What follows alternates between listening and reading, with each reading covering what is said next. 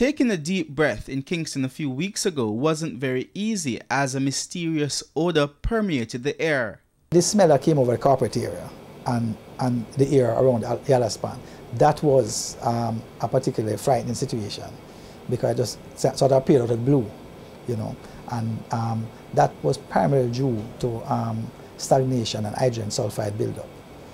And you know, hydrogen sulfide is called rotten eggs. However, with the hustle and bustle of city life, many Jamaicans don't often stop to think about the quality of the air they breathe on a daily basis.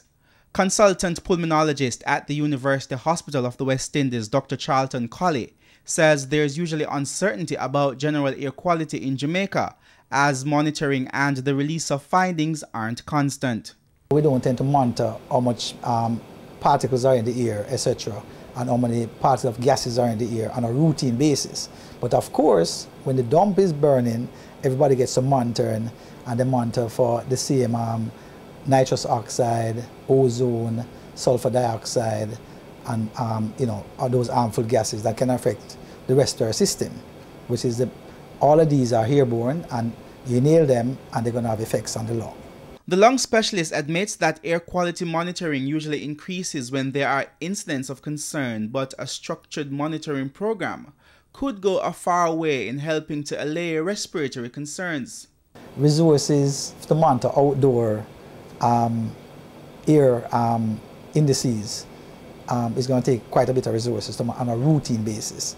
So usually you find, I know in America the EPA, for example, monitors during the times when you have fog and when you have a lot of you know, humidity in the air, where the air becomes stagnant and the pollutants become concentrated. So you find that, for example, in the summer months when it's very hot and humid in America, this is when you get a lot of problems and a lot of monitor. They don't monitor on a routine basis. They monitor when they know the climate is right or the conditions are right.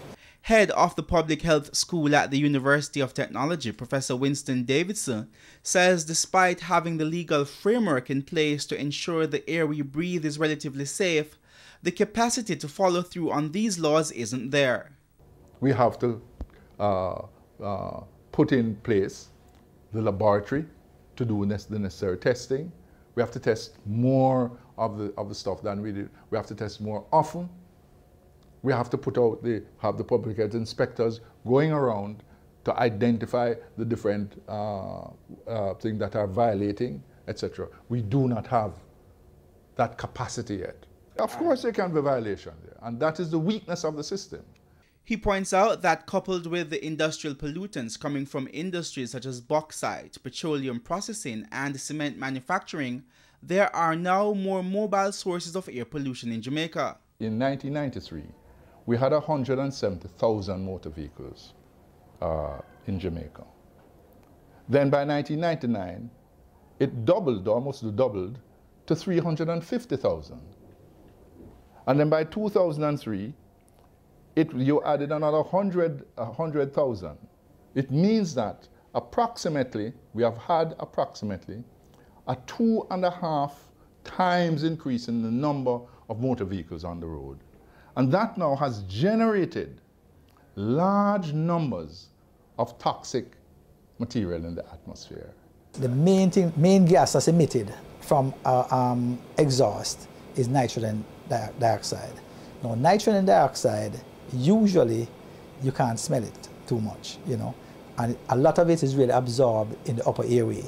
That means it doesn't get down to the lung a lot. So a lot of it is the nose and around the back of the throat, you know. It's a very absorbable gas. So it tends not to cause a lot of chronic lung disease. It tends to be an acute situation where you know, your eyes get red, your nose get red, watery and stuff like that. Whereas nitrous dioxide, that's the one that emits from the exhaust of like buses, for example. But it tends to cause more acute problems, you know. But of course, if you have chronic lung disease, then you get about an acute exacerbation of whatever that chronic lung disease is. So if you have like asthma, you get an acute exacerbation of asthma. Just mean a worsening of your asthma or worsening of your COPD. With some corporate area residents still resorting to burning garbage, more pollutants are released into the air. When you burn garbage in your backyard and you create, for example, some unstable chemicals known as dioxins and furans, these now having effect on human tissue, having gone into the lung, because the lung is not fine enough to filter these things out. Creating benzene, or you have volatile constituent benzene, which is carcinogenic, or a whole host of chemicals that lead to cancer. Dr. Colley agrees that there are major concerns associated with garbage burning and the effects on lungs. He points out that the regular fires at the Riverton City dump puts those exposed to the smoke at great respiratory risk. The last big one we saw was at the burner dump, when a lot of people had respiratory problems, especially worsening of their asthma and worsening of their COPD. And at that time, you know, we had people, no fatality, but near fatality, especially at university here. We saw about 2 or 3 people who went directly to intensive care unit from respiratory failure, from the worsening of their asthma. So at those times now, then, you know, everybody's on high alert.